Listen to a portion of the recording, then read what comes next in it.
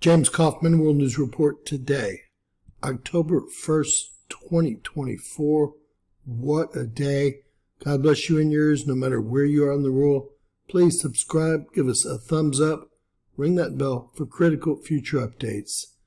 Ladies and gentlemen, we've just had an X-7 plus solar flare directly Earth-facing. That's right, directly Earth-facing.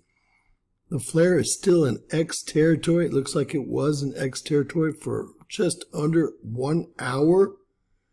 And we're going to take a look at that flare and see where it originated. Unbelievable. Following the very strong M flare at the beginning of the day.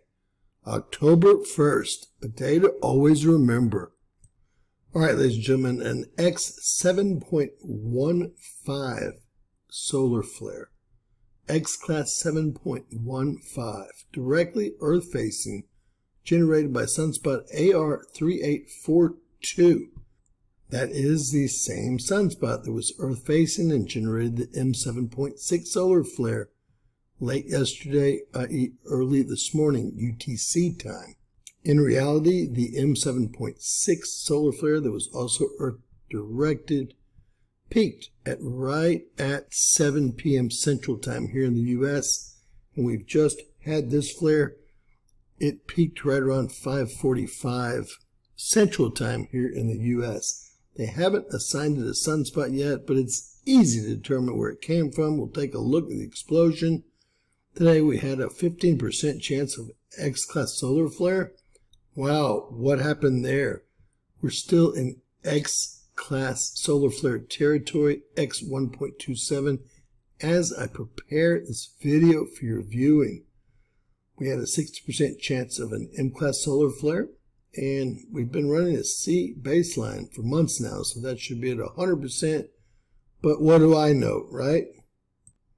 Our sun is looking awful nasty, Earth-facing especially.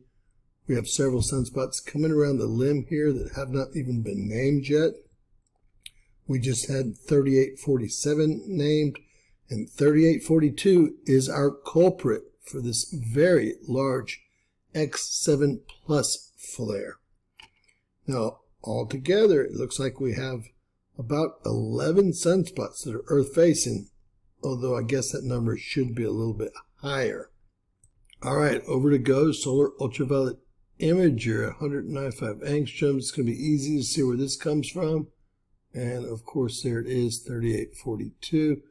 Right here, central disk, almost directly Earth-facing here.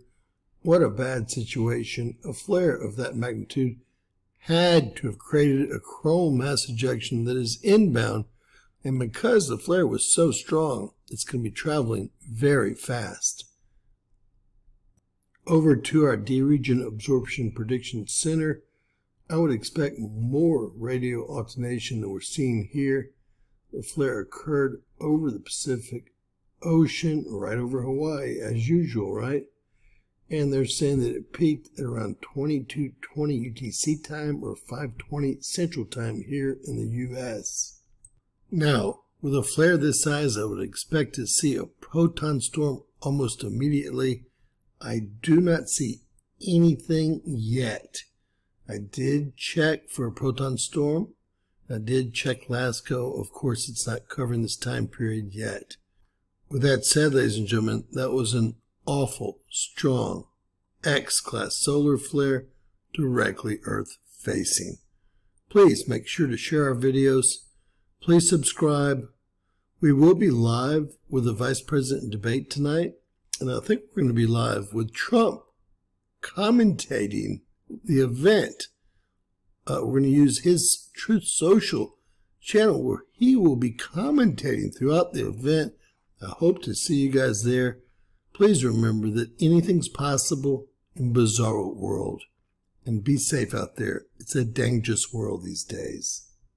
God bless.